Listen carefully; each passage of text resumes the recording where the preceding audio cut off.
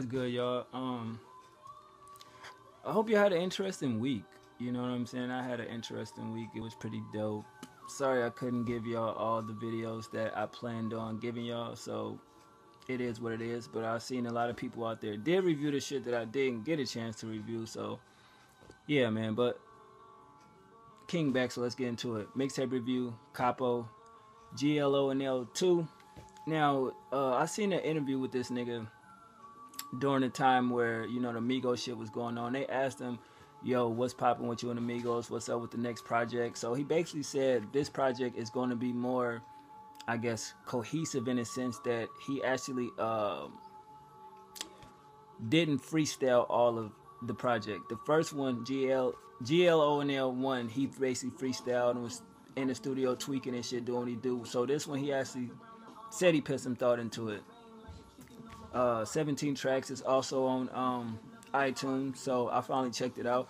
Like, let me just clear the air real quick.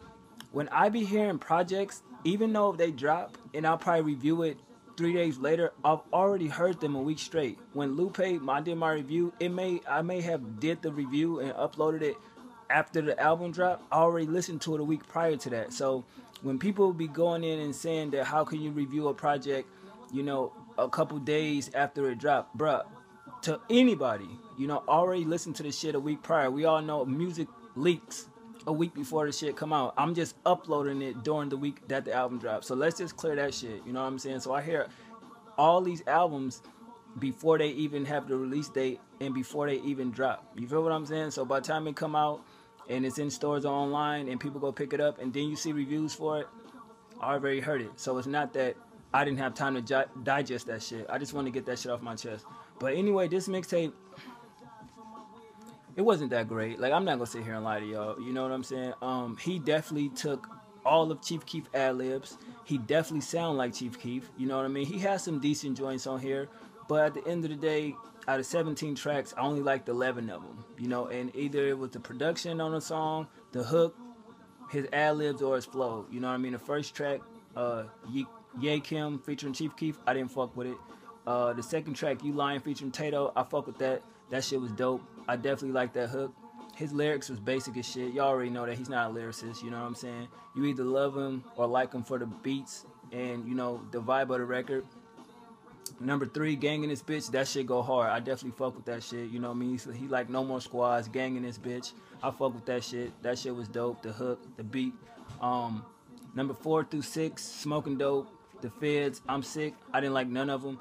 And I'm Sick, he sounds just like Chief Keef. It don't sound like no different, so I definitely didn't like that part.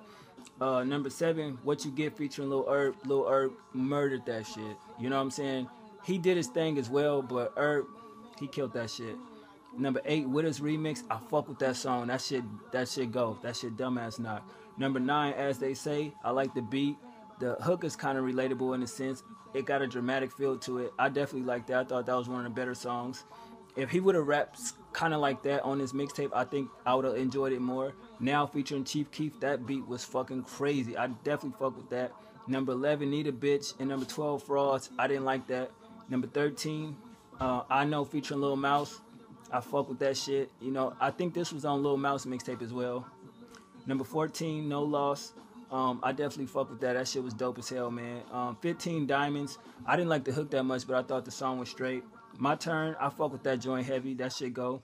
Hobby Remix featuring Just Glow. It was dope. Basically Money Talk. You know what I'm saying? I think he should shoot a video for that because I definitely fuck with that record.